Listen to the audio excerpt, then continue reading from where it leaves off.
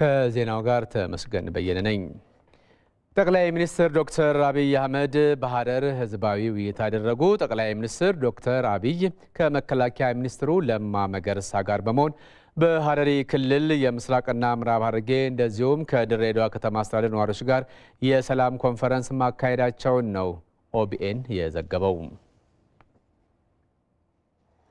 ሰሞኑን በኦሮሚያ አንዳንድ አካባቢዎች ተከሰተውን ግጭት ተከትሎ በአዳማ ከተማ የኦሮሚያ ክልላዊ መንግስት ምክትል ርዕሰ መስተዳድር ሽመልስ አብዲሳ የአዳማ ከተማ ከንቲባ አሰግድ ጌታቸውና የምስራቅ ሸዋ ዞን አስተዳዳሪ አራርሳ መርዳሳ በተገኙበት የሰላም ውይይት እየተካሄደ ነው። በውይይቱ ከተለያዩ የኦሮሚያ አካባቢዎች ተውጣጡ የህዝብ ተወካዮች ተሳተፉ ሲሆን ውይይቱ በከተማዋና አካባቢ ያለውን የሰላም ችግር ለመፍታት እንደሚረዳም ነው የተገለጸው። በተያያዘ በባሌ ሮቤ የገቢዎች ሚኒስትሯ ወይዘሮ አዳነች አቤቤና በኦሮሚያ ክልላዊ መንግስት በምክትል ርዕሰ መስተዳድር ማዕረግ የገጠር ልማት ክላስተር አስተባባሪ የሆኑት ዶክተር ግርማ መንቴ በተገኙበት የሰላም ውይይት መካሄድ ጀምሯል። በውይይቱ ባሌ የምትታወቀው በሃይማኖትና በብሔር መቻቻል መሆኑን የጠቀሱት ወይዘሮ አዳነች አቤቤ ባሳለፍነው ሳምንት በሮቤ የተከሰተው ሁከት በፍጹም ይህንን ህዝብ የሚወክል ተግባር አይደለም ሲሉም ተናግረዋል። እንደዚህ አይነት ድርጊቶች ሰላማችንን እያወኩ በመሆናቸው መቼም ቢሆን የሐሳብ ልዩነት ሊፈጠር ይችላል። ይሁንና ለችግሮች መፍትሄ የሚገኘው በመነጋገር እንጂ ልዩነትን በኃይል በማራመድ አይደለም ብለዋል። ነዋሪዎቹ የተለያዩ ጥያቄዎችና አስተያየቶችን አንስተው በመድረኩ ላይ ውይይት እየተደረገባቸው መሆኑን የተገለጸው። ከመንግስት የስራ ኃላፊዎች በተጨማሪ ደግሞ በውይይቱ ላይ የባሌ ሮቤ የአገር ሽማግሌዎች፣ አባገዳዎች፣ የሃይማኖት አባቶች፣ የሮቤ ነዋሪዎች እንዲሁም ከፌዴራልና ክልል የተውጣጡ ከፍተኛ የመንግስት የስራ ኃላፊዎችም ተሳትፏል። በተጨማሪም ሰሞኑን በክልሉ የነበረውን ግጭት ተከትሎ በደቡብ ምዕራብ ኦሮሚያ በጅማ ከተማ የሰላም ውይይት የተካሄደ ሲሆን ከጅማ ቡኖ በደሌ ኢሎ አባቦር ዞን የተውጣጡ ከ1600 በላይ ነዋሪዎች ከክልሉ ከፍተኛ የስራ ኃላፊዎች ጋር በመምከር ላይ ናቸው። የውይይቱ ተካፋዮች ሰሞኑን በኦሮሚያ የተለያዩ አካባቢዎች የተከሰተውን ሁከት ያወገዙ ሲሆን ድርጊቱም በሀገራችን የተጀመረውን ለውጥ ለማደናቀፍ ያለመ ነውም ብለዋል። ከኦሮሚያ ኮሚኒኬሽን ጉዳዮች ጽሕፈት ቤት ያገኘነው መረጃ እንደሚያሳየው በውይይቱ ላይ የተገኙት የኦዲፒ ማዕከላዊ ኮሚቴ አባልና የጽሕፈት ቤቱ ኃላፊ አዲሱ አረጋ ህብረተሰቡ የአካባቢውን ሰላም እንዲጠብቅ አሳስበው ባለፈው ሳምንት በተከሰተው ሁከት ውስጥ የተሳተፉ አካላትን ለህግ በማቅረብ የህግ የበላይነት እንዲረጋገጥ ህብረተሰቡ የበኩሉን ድርሻ እንዲወጣም ጥሪ ማቅረባቸውን ነው ኦቢኤን የዘገበው።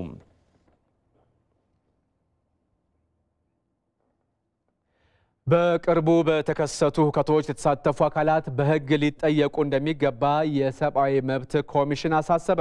የኢትዮጵያ ሰብአዊ መብት ኮሚሽን ኮሚሽነር ዶክተር ዳንኤል በቀለ ከኢቲቪ ጋር ባደረጉት ቆይታ ኮሚሽኑ በሲዳማ፣ በአማራ ክልል የቅማንት ብሔረሰብ አስተዳደር፣ በአፋርና ሶማሌ ክልሎች አዋሳኝ አካባቢዎች እንዲሁም በቅርቡ በኦሮሚያ ክልልና በአዲስ አበባ ከተማ ተከስተው በነበሩ አለመረጋጋቶች የተፈጸሙ የሰብአዊ መብት ጥሰቶችን እየመረመረ እንደሆነም ጠቁሟል።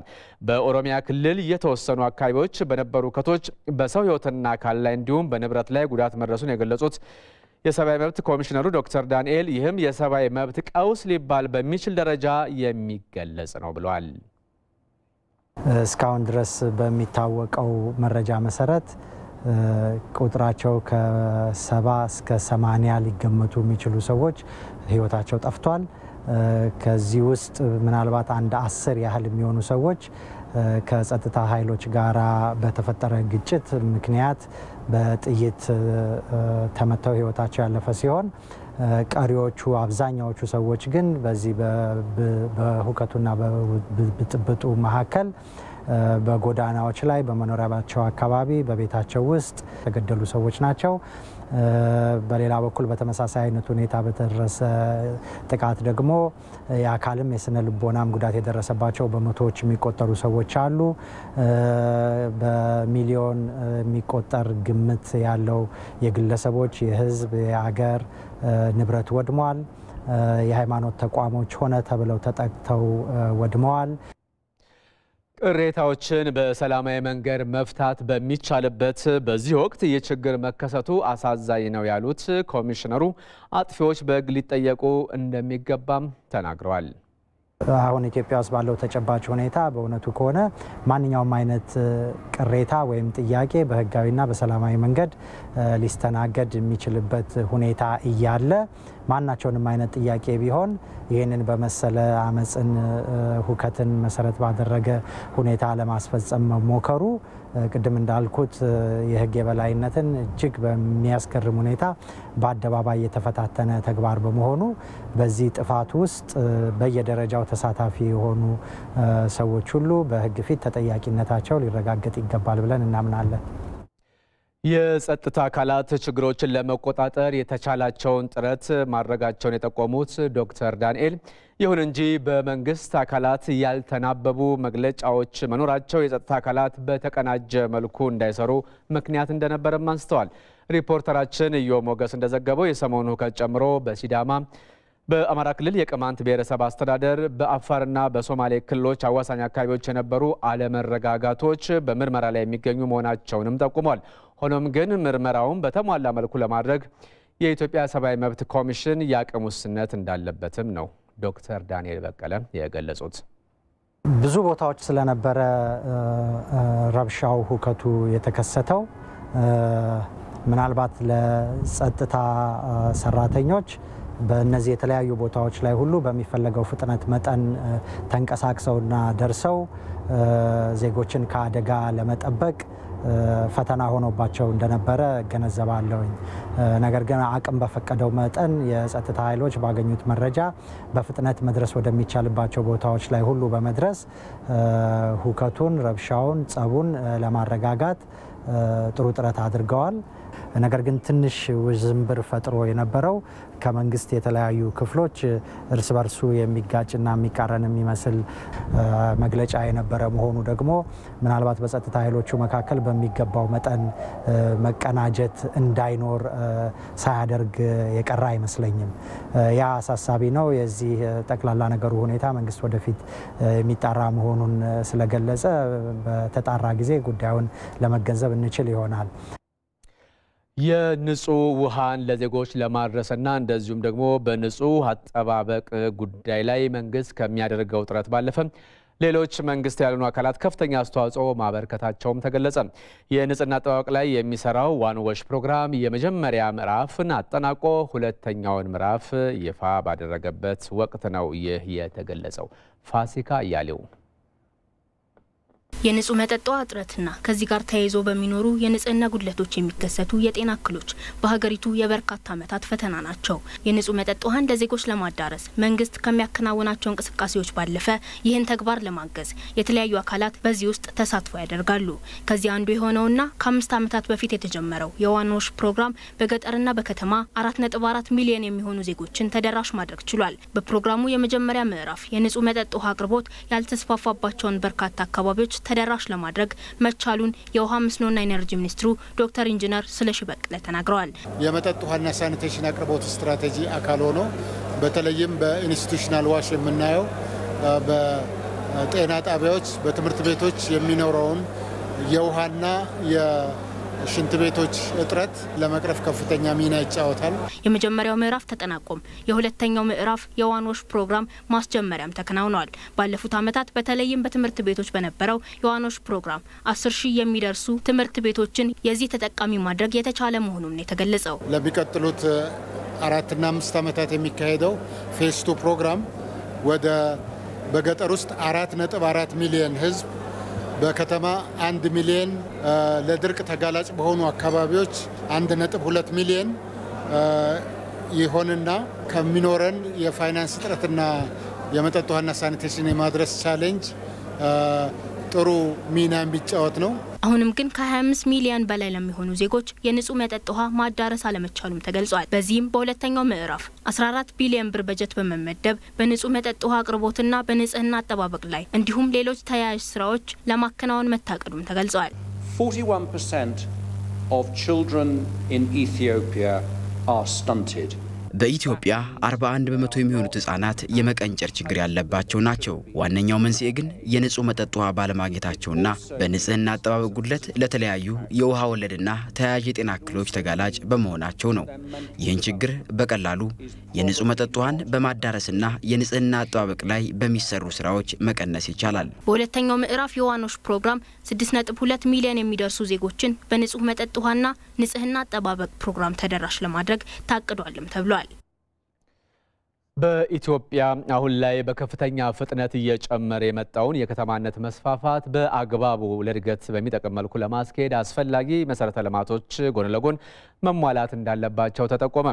የተጠቆመው ከተሞች ዘላቂና ቀጣይነት ያለው ድገት እንዲኖራቸው የሚያስችል የትብብር አጀንዳ ይፋ በሆነበት ስነ ስርዓት ላይ ነው። ዮሐንስ ፍሳ ዝርዝር አለው። በኢትዮጵያ በከተማ የሚኖረው ህዝብ ብዛት ከ20 በመቶ እንደማይበልጥ ጥናቶች ያሳያሉ። ይህም ከሰሃራ በታች ካሉ የአፍሪካ ሀገራት እንኳን ሲነጻጸር ዝቅተኛ መሆኑ ይነሳል። ነገር ግን አሁን ላይ የከተሜነት መስፋፋት በየዓመቱ በሚሄድበት 5.3 በመቶ የእድገት ፍጥነት በቅድና በስትራቴጂ ካልተመራ ካለው መልካም ዕድል በዘለለ አደጋም እንዳለው ባለሙያዎች ይመክራሉ። ይህንንም ታሳቢ በማድረግ በከተማ ልማትና ኮንስትራክሽን ሚኒስቴርና በተባበሩት መንግስታት የዜጎች መጠለያ ፕሮግራም ዩኤን ሃቢታት አማካኝነት ዘርፉ የሚመራበት የትብብር አጀንዳ መርሃ ግብር ይፋ ሆኗል። የተባበሩት መንግስታት የመጠለያ ፕሮግራም ዩኤን ሃቢታት የኢትዮጵያ ተወካይ አቶ አክሊሉ ፍቅረ ስላሴ ከዚህ ቀደም በተበታተነ መልኩ ይሰራ የነበረውን የከተሞች ልማት ስራ ለማስቀረትና ሁሉም አጋር አካላት ተናበው እንዲሄዱ የሚያስችል የትብብር ማዕቀፍ ነው ብለዋል። ብዙ አክተሮች ለየቤታቸው ለየቢሮአቸው እየሰሩ ከሄዱ ዲዛስተር ነው። ምክንያቱም ሪሶርሱን ማክሲማይዝ ማድረግ አይቻልም። እያንዳንዱ የራሱን ነው የሚሰራውና ኢቭን ዱፕሊኬት ማድረግ አንዱ የሰራው አንዱን ሊሰራ ይችላልና ያን አቮይድ ማድረግ ነው የኛ ስራና ሁሉንም ፓርትነሮች አንድ ላይ አምጥቶ ማን ምን ይሰራል እና የመንግስት ደግሞ ለሁሉም ፓርትነሮች ኦኬ ይሄኛው ኤጀንሲ እዚህ ሰፖርት እያደረገኝ ስለሆነ አንተ ደግሞ እዚህኛው ላይ አንተ በጣም ሪሌቫንት ስለሆነ እዚህ የሚለውን ፕሮፐርሊ የከተማን አጀንዳ በዘላቂው ሰፖርት ለማድረግ ይሄ ይጠቅማል። በተባበሩት መንግስታት የአፍሪካ ኢኮኖሚ ኮሚሽን የከተማ ልማት ባለሙያ ዶክተር እድላ ማበራ መርሃ ግብሩ በተገቢው መልኩ ከተተገበረ ተስፋ ሰጭም ነው ብለዋል። ፈጣን የሆነ እድገት እየተካሄደ ባለበት ሰዓት እንዴት ነው ይሄንን እድገት እንዴት ነው ይሄንን ግሮዝ እና ዴቨሎፕመንት ማኔጅ የምናደርገው ብለን አሁን ነው ያን ጥያቄ መጠየቅ ያለበት። ስለዚህ የዛሬው ዝግጅት እና ይሄንን የመሰለ ፕላትፎርም መፈጠሩ በጣም ጠቃሚ ነው ብዬ ነው የምገምተው። በተለይም ደግሞ የከተማ ልማት ላይ ያተኮሩ ብዙ አይነት ስራዎች በተለያዩ መስሪያ ቤቶች እየተሰሩ ነው ያሉት ግን እነሱ ኢንተግሬትድ በሆነ ሁኔታ አንድ ላይ ፕላትፎርም ላይ እየታዩ ስላልሆነ የዛሬው ፕላትፎርም ደግሞ በጣም ጠቃሚ። ከተማ ልማትና ኮንስትራክሽን ሚኒስትሯ ኢንጂነር አይሻ መሐመድ በበኩላቸው በከተሞች በስፋት የሚስተዋለውን የሥራ አጥነት፣ የቤት አቅርቦትና ሌሎች ተያያዥ ችግሮችን ለመፍታት የትብብር ማዕቀፉ የሚያግዝ በመሆኑ ለተግባራዊነቱ በቁርጠኝነት ይሰራል ብለዋል። በጣም በርካታ ወጣቶች በተለያየ መንገድ ከገጠር ወደ ከተማ ይፈልሳሉ። ስለዚህ እነዚህን በአግባቡ ወደ ስራ እንዲገቡ ካላደረግናቸው የሚከሰተው በከተሞች ያለው አሁን የምናያቸው የተለያዩ ችግሮች የሚፈጠሩበት ይሆናል። የተለያዩ አላስፈላጊ አጀንዳዎች ተሸካሚ ይሆናል ወጣቱ። ስለዚህ ይህን ማኔጅ ለማድረግ ከተሞች ዝግጁ መሆን አለባቸው። አሁን ደግሞ በከተሞች ውስጥ ያለው አንገብጋቢው ጥያቄ ደግሞ የቤቶች ጥያቄ ነው።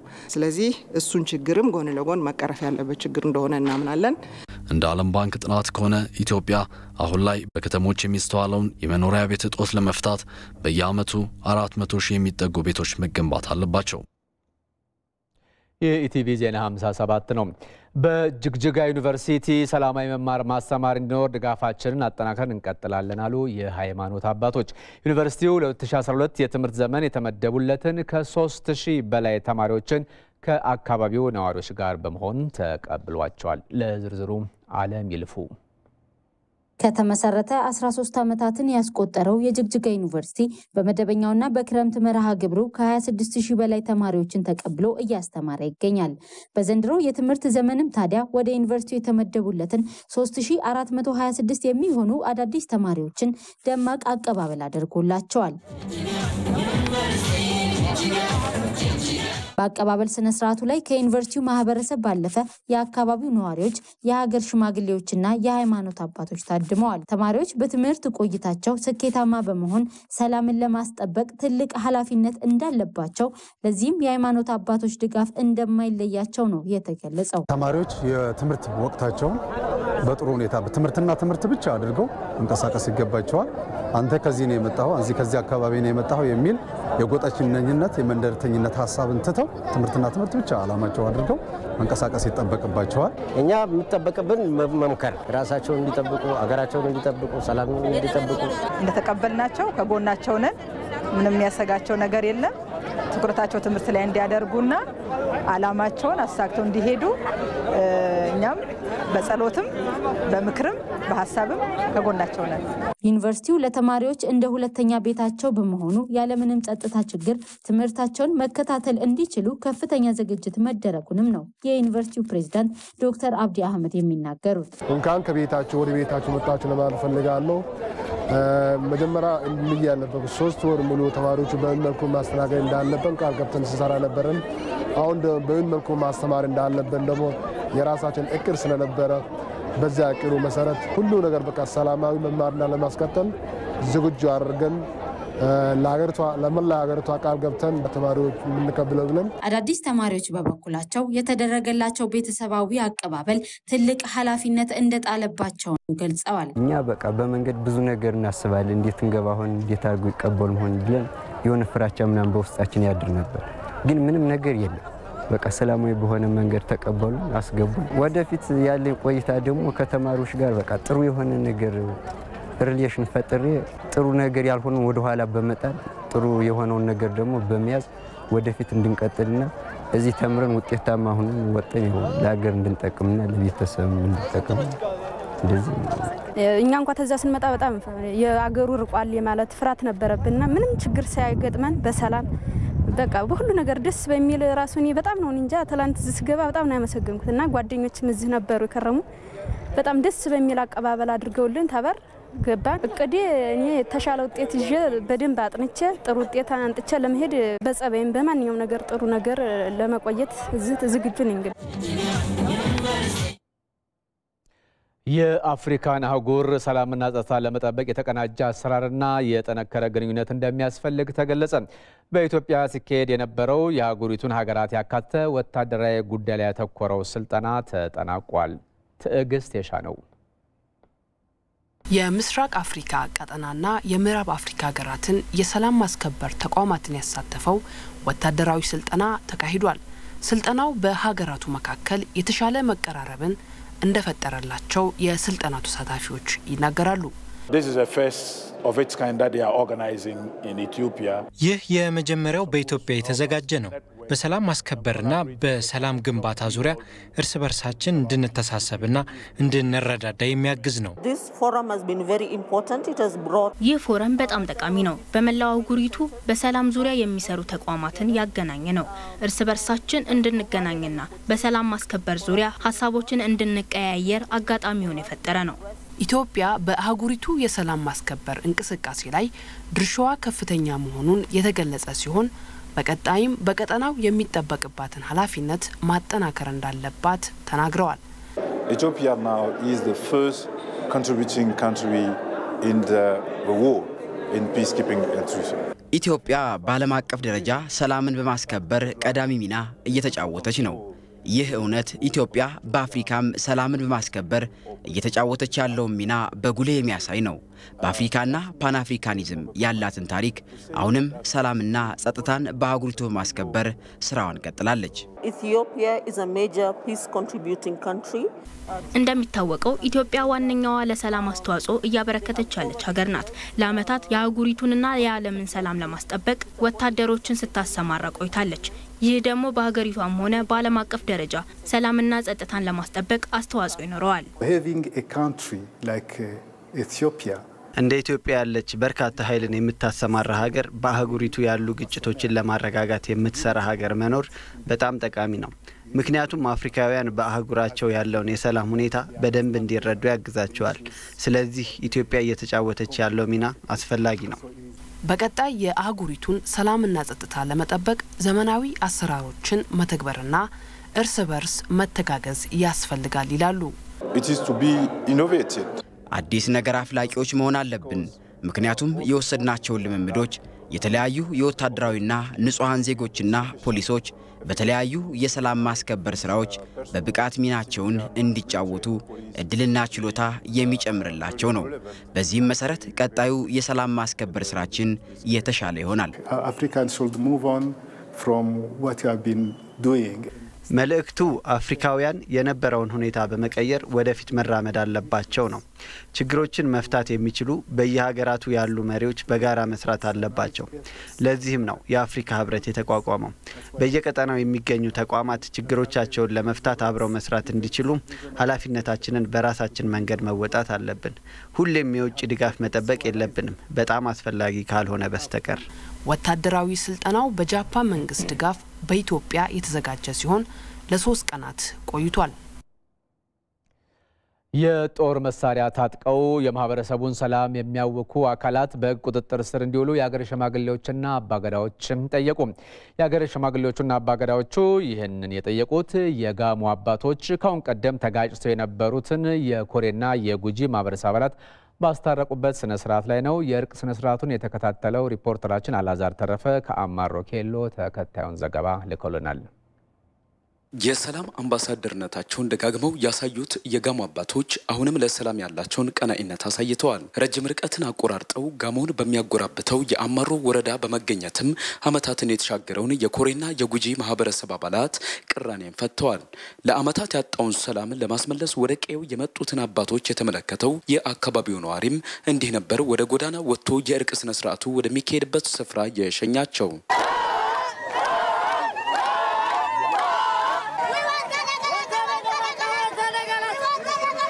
በአካባቢው ተፈጥሮ በነበረው ግጭት ሳቢያ በርካቶች ለህልፈተ ህይወት በርካቶችም ለመፈናቀል መዳረጋቸው የፈየደው አንዳችም ነገር እንደሌለ ከሀገር ሽማግሌዎችና አባገዳዎች እንዲሁም ከህብረተሰቡ ጋር የመከሩት የጋሞ አባቶች በአካባቢው ባህል መሰረትም የተጋጩትን አስታርቀዋል።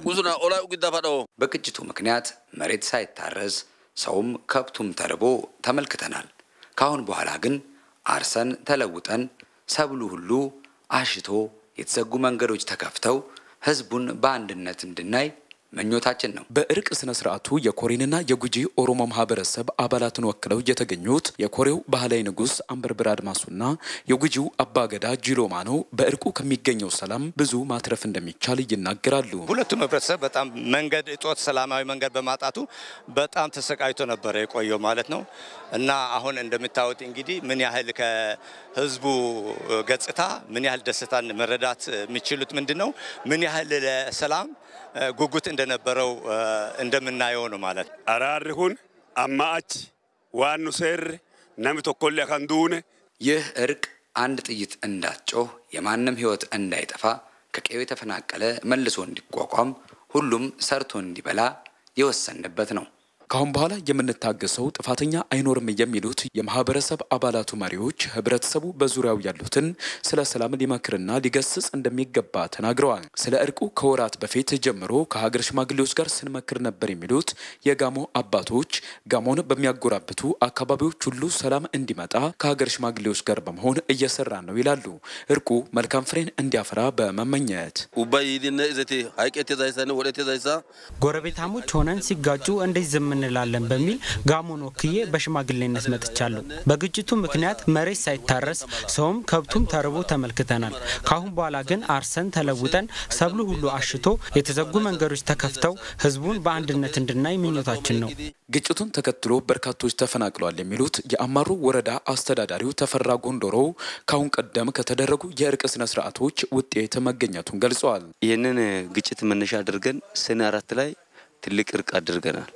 በጉጂ ኦሮሞ አባገዳዎችና ቃሎች በእኛም ቃሉ በኮረም ቃሉ በሰኔ 4 እርቅ ከፈጸመን በኋላ አንደኛ ለ3 አመት ተዘግቶ የነበረ መንገድ ተከፍቶልናል።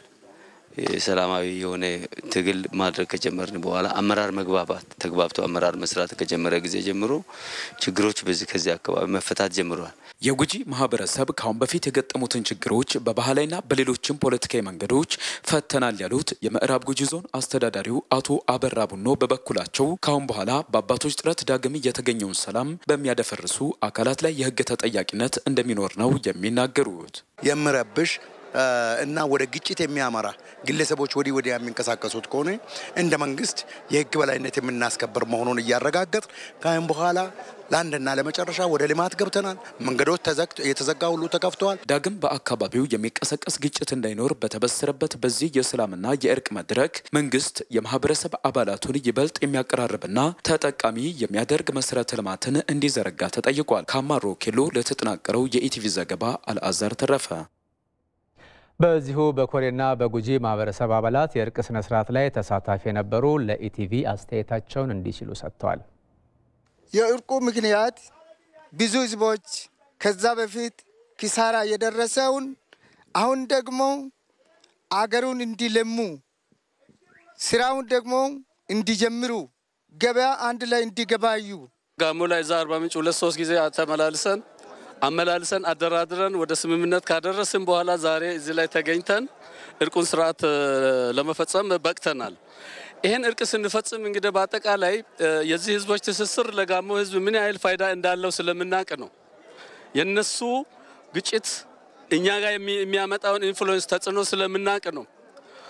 እኛ ጋር አብሮ ሰላም መኖር ደግሞ ለኛ የሚያስገኘውንም ጥቅም ብቻ ስለምናቅ ነው። በእነሱ ጸብም ብቻ አይደለም።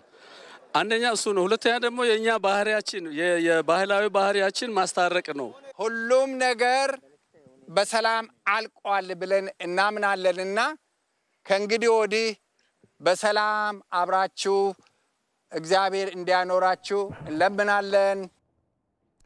በኦሮሚያ ክልል ሰሜን ሸዋ ዞን በተለያዩ ወረዳዎች በኩታ ገጠም የተዘሩ የቢራ ገብስ፣ የጤፍ ምርጥ ዘር እንዲሁም በወተት ምርትና በዶሮ እርባታ የተሰሩ ስራዎች ውጤታማ ናቸው ተባለ። በዘንድሮ ዓመት በዞኑ በተሰራ ስራም ከ600 ሺህ ሄክታር መሬት በላይ በተለያዩ የእህል ዘሮች በክላስተር መሸፈን ተችሏል። በዞኑ በተደረገ የመስክ ምልከታ ወቅት የግብርና ስራችንን ዘመናዊ ለማድረግ አንደኛውና ዋናው የክላስተር ስራን ማስፋፋት ነው ያሉት የኦሮሚያ ግብርና ቢሮ ምክትል ኃላፊ አቶ መብራቱ ገብረየስ በዞኑ የተሰራው ስራ በሌሎች አርሶ አደሮች ላይም ፍላጎት የሚጨምር በመሆኑ አጠናክረን የምንሰራበት ነው ሲሉም ተናግረዋል። qonna keenya ammayyeessuudhaaf gara mekaanaayzeeshiniitti sochii taasifamu keessaa inni tokko hojii kilaasteraa babal'isuu waan ta'eef ግብርናውን አዘምነን ሜካናይዝ ለማድረግ በሚደረገው እንቅስቃሴ ውስጥ ዋናው ነገር የክላስተር አሰራር መተግበር በመሆኑ በዚህ ረገድ በዘንድሮ ዓመት ጅማሮ በዞኑ ከ6000 ሄክታር በላይ የተዘራው ሰብል ውጤቱ አመርቂ ነው። ይህም በዚህ የተሰራው ስራ ለሌሎች አርሶ አደሮች ሰርቶ ማሳያ የሚሆን በመሆኑ በቀጣይም ተጠናክሮ ተግባራዊ የሚደረግ ነው።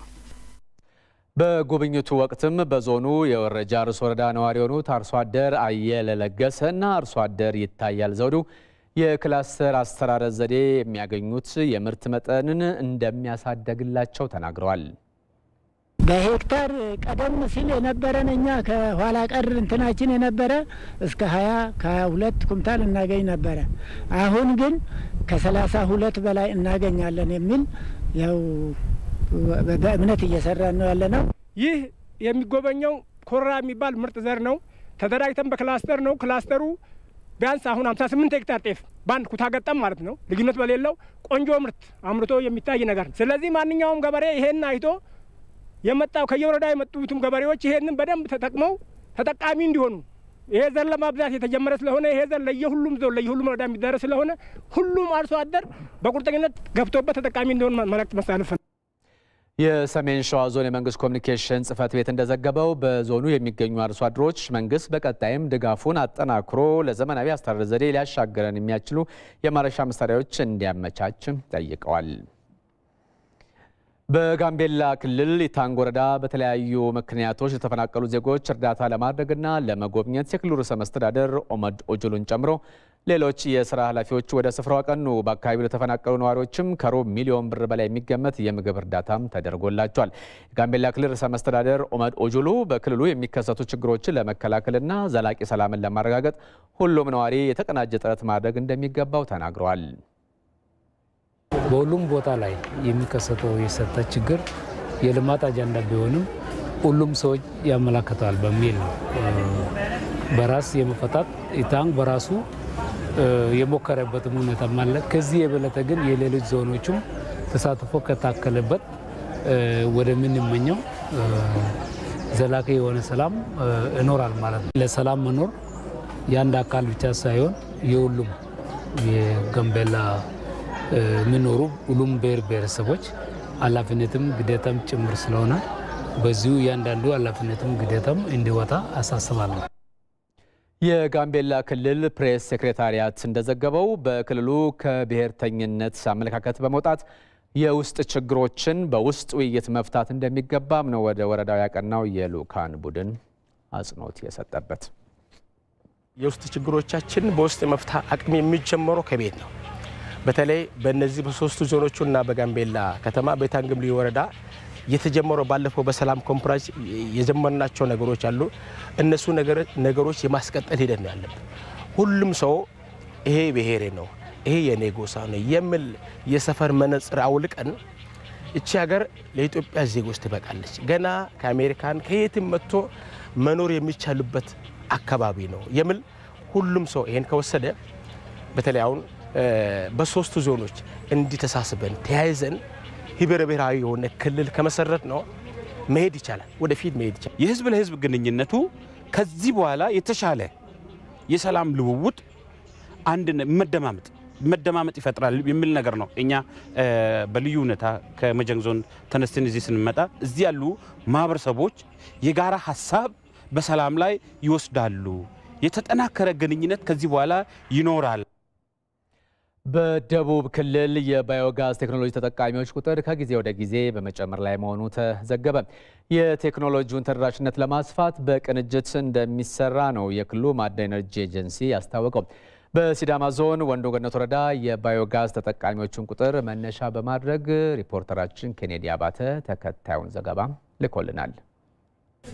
የባዮጋዝ አማራጭ ኃይል ቴክኖሎጂ የበርካታ የገጠሩን ህብረተሰብ የኃይል ፍላጎት ለማሟላት ሚናው የጎላ ነው። ቴክኖሎጂውን የመጠቀም ሰፊ አቅም ባለው የደቡብ ክልል የባዮጋዝ ተጠቃሚዎች ቁጥር ከጊዜ ወደ ጊዜ በመጨመር ላይ ይገኛል።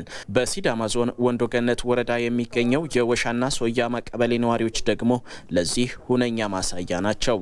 በቀበሌው መንደር 2 ከሚኖሩ 56 ቤተሰቦች ግማሹ የባዮጋዝ ኃይል ተጠቃሚ ናቸው። የወይዘሮ ገነት አለሙ ቤተሰብም ከነዚህ መካከል አንዱ ነው። የባዮጋዝ ጥቅም በጣም ጥሩ ነው። እሱ ከተሰራ ቀን ጀምሮ በሱ ነው የምሰራ። ለልጆቼ ደግሞ ሻይ አፍልቼ በጠዋት ትምህርት ቤት በጊዜ ሳይረፍድባቸው ሸኛቸዋለሁ። በፊት በእንጨት በምሰራ ሰዓት ይረፍድባቸው ነበር። ቁርስ ሰራ ከእንጨት ወጪ ድኛለሁ። አሁን በሱ ነው የምሰራ ሁሉንም ነገር። ጠቀሜታውን በመረዳትና የክልሉ መንግስት የሚያቀርበውን የብድር አማራጭ በመጠቀም በመንደሩ የባዮጋዝ ተደራሽነት እየሰፋ ነው። ወይዘሮ ንብረት ይወታም በዚህ ተጠቃሚ መሆኗን ትገልጻለች። 2011 አካባቢ ነው ያስገባሁት። እሱን መጠቀም ከጀመርኩ ወዲህ ጥሩ ውጤት ሰጥቶኛል። ተጠቃሚ ሆኛለሁ። ወጪው በእንደ ብድር ተሰጠን 8000 ነው። ከኛ ጨመርኑ ወደ 2000 ብር ጨምረናል። እስከ 10000 ጨርሷል ከነሰራተኛው ከነምኑ። ጌታ ይመስገንና እነሱ ሰጥቶን አሁን መልሰን ከዕዳ ነፃ ሆነን አሁን በነፃነት እየተጠቀምን ነው። ባዮጋዙ ኃይል ካመነጨ በኋላ የሚቀረው ተረፈ ምርት ደግሞ ለጓሮ አትክልትና የተለያዩ ሰብሎች በማዳበሪያነት ያገለግላል። ይህም የማዳበሪያ ወጪያቸውን በከፍተኛ መጠን መቀነሱን የወይዘሮ ንብረት ባለቤት ወጣት አርሶ አደር ንጉሴ ሙሴ ይናገራል። ባዮጋዝ እኛ አካባቢ አሁን ሁሉም ሰው ተጠቃሚ ነው። ቤት ተጠቅመን እንትኑ ወደዚህ ይወጣል። የወጣውን መልሰን በኮምፖስት መልክ ከፈለገን በጃርካ የቀዳን ሸንኮራ ውስጥ ወስደን እንደፋለን፣ አፈር እንመልሳለን። ድሮ ማዳበሪያ 5-4 ለአንድ ሺካሬ 5-4 ማዳበሪያ እንጠቀማለን። አሁን ግን ለጌጥ ብለን አንድ ማዳበሪያ ብቻ ነው የምንጠቀመው። ነዶ ድሮ አንድ ጉርጋድ ላይ 20 ሸንኮራ ይቆማል። አሁን እስከ 50 ሸንኮራ ይቆማል። የአካባቢውን ህብረተሰብ የባዮጋዝ ተጠቃሚነት የደቡብ ክልል ውሃ ማዕድንና ኢነርጂ ቢሮ ኃላፊዎችና ሰራተኞች እንዲሁም ሌሎች ባለድርሻ አካላት ጎብኝተዋል። በአሁን ወቅት በደቡብ ክልል 47 ወረዳዎች የባዮጋዝ ቴክኖሎጂ መስፋፋቱን የገለጹት የክልሉ ማዕድንና ኢነርጂ ኤጀንሲ ተወካይ አቶ ተከተል ማቴዎስ በቀጣይነት ተደራሽነቱን ለማስፋት በቅንጅት ይሰራል ብለዋል። በየጊዜው ቴክኖሎጂውን የመጠቀሙ ሂደት እየጨመረ የመጣ ሲሆን በተለይ ደግሞ የተጠቃሚ የአርሶ አደሩ ፍላጎትም እየጨመረ እየመጣ ያለበት ሁኔታ ነው ያለውና ስርጭቱም በዛ መልክ እየጨመረ እየመጣ ነው የሚል ነገር ነው አለኝ። ነገር ግን እቅድን ከማሳካት አንፃር ሰፊ ጉድለት ነው ያለብንና እነዚህን ጉድለቶች አስተካክለን በቀጣይ ውጤታማ ስራ መስራት አለብን ብለን ነው ያዝነውና የመንደር ምስረታው እንደ አንድ የማስታወቂያ ስራ ነው እኛ የምንጠቀመው። የባዮጋዝ ቴክኖሎጂ ከአማራጭ የኃይል አቅርቦትነት ባለፈ ለህብረተሰቡ ጤና፣ የጊዜ ቁጠባ፣ የአካባቢ ጥበቃና ሌሎች መሰል ዘርፎችም ጠቀሜታው የጎላ ነው። የቅዱስ ላሊበላ ውቅር አብያተ ክርስቲያናት ጥገናን ለማስጀመር ግብአት የሚገኝበት የጉዳት ልየታ ቅድመ ጥናት ስራ በፈረንሳውያንና ኢትዮጵያውያን የቅርስ ተመራማሪዎች እየተሰራ ነው። የደብሩ ኃላፊዎችና የከተማ አስተዳደሩ ደግሞ በባለሙያዎች የሚሰሩ ስራዎችን ማህበረሰቡ በቅርበት እንዲረዳ እያደረጉ መሆኑን ነው የገለጹት። ንብረቴ ተሆነ ፈረንሳውያንና ኢትዮጵያውያን የቅርስ ተመራማሪዎች የቅዱስ ላሊበላ ውቅር አብያተ ክርስቲያናት ጥገናን ለማስጀመር የሚያስችል የጉዳት ልየታ ቅድመ ጥናት በአራት ቡድን ተከፋፍለው እየሰሩ ነው። አሁን ላይ እየተከናወነ ያለው የጥናት ስራ በቀጣይ ቅርሱን ወደ መጠገን ሲገባ የሚያስፈልጉ ግብዓቶችን የሚጠቁም ሲሆን አጠቃላይ በቅርሶች ላይ የደረሰውን ጉዳት ለመለየትም ያግዛል ተብሏል። የጥናት ቡድኑ ተቆጣጣሪ አቶ ኪዳነ ማርያም ኃይለ ጊዮርጊስ የተጀመሩት የቅድመ ጥናት ስራዎች በቀጣይ ለሚመጣው የጥገና ቡድን አስፈላጊ ግብዓቶች ይለይበታል ብለዋል። ስካን ያደርጋሉ፣ በድሮን ፎቶ ይወስዳሉ፣ የተሰነጣጠቁትን እየለየ ያደርጋል፣ 3D ይሰራል። ይሄ ዋናው ዓላማው ለሪስቶሬሽንና ኮንዘርቬሽን ባለሙያዎች ግብዓት መስጠት ነው። ለጥገናና ለመጠለያ ሰሪዎች ግብዓት ማቅረብ ነው። የፈረንሳይ ባህልና ቱሪዝም ሚኒስቴርን ወክለው በቅድመ ጥናት ስራው ተሳታፊ የሆኑት ዴቪድ ጆቫንሲ በቅድመ ጥናት ስራው አጠቃላይ በቅርሱ ውጫዊና ውስጣዊ ክፍል የደረሱ ጉዳቶችንና ከአካባቢው ጋር የሚመሳሰሉ የጥገና ግብዓቶች እንደሚለዩበት ይጠቅሳሉ። በዚህ ቦታ የምንሰራው ስራ ስለ አለቶችና አጠቃላይ በአካባቢው ስላለው ተጽዕኖ በቂ ምልከታ ለማግኘት ነው። የልኬት መሳሪያዎቻችንን በመጠቀም በውቅር አብያተ ክርስቲያናቱ ውስጣዊና ውጫዊ ክፍል ያለውን ቅዝቃዜና ሙቀት እናውቃለን።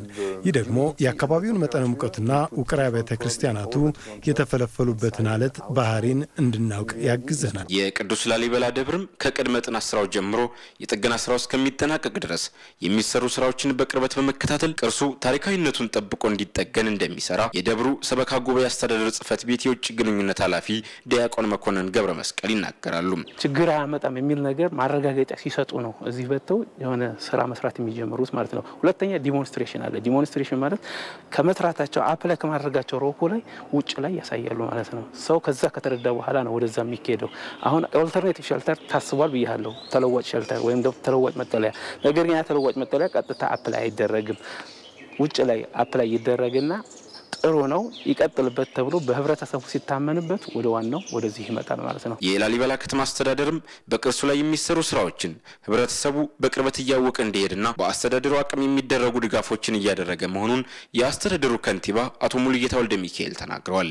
ስራው በአግባቡ እንዲሄድ ከማድረግ ረገድ አሁን ስራው ከተጀመረ ሰዎቹ ከመጡ ጀምሮ የተለያዩ ባለድርሻ አካላት እውቅና እንዲኖራቸው በማድረግና ውይይቶች እንዲኖሩ በማድረግ ፍላጎታችንን በመግለጽ ረገድ አሁን ያለበት ኤግዚስቲንግ ሲቹዌሽኑና በቀጣይ ቅርሱ የሚፈልገው ነገር ምንድነው የሚለውን ነገር ማህበረሰቡ የሚፈልገው ምንድነው የሚለው ነገር ማለት የሙያ ዘርፉ በሚያዛቸውና እነሱ በሚያጠኑት በተጨማሪ ደግሞ ማህበረሰቡንና እነሱን ድልድይ ሆኖ በማገናኘት ረገድ ስራዎች እየሰራን ያለው የጉዳት ልየታ የቅድመ ጥናት ስራው እንደተጠናቀቀም በጥናቱ መሰረት ወደ ጥገና እንደሚገባና የጥገና ስራውም የቅዱስ ላሊበላ ውቅር አብያተ ክርስቲያናት ላይ የሚታየውን ጉዳት እንደሚከላከል ተናግሯል።